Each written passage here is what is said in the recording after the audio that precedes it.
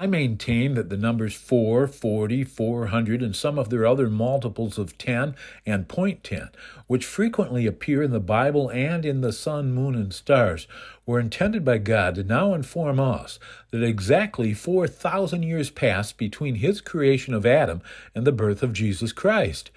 But how could this have been? For scientists now assure us that the human race has been on Earth for at least 100,000 years, and possibly as long as 400,000 years if we count the Neanderthals as human, which they must have been, for we know they were able to interbreed with our ancestors since we all now have some Neanderthal DNA in us. This apparent contradiction between science and Scripture, that only 4,000 years passed between Adam's creation and Christ's birth about 2,000 years ago,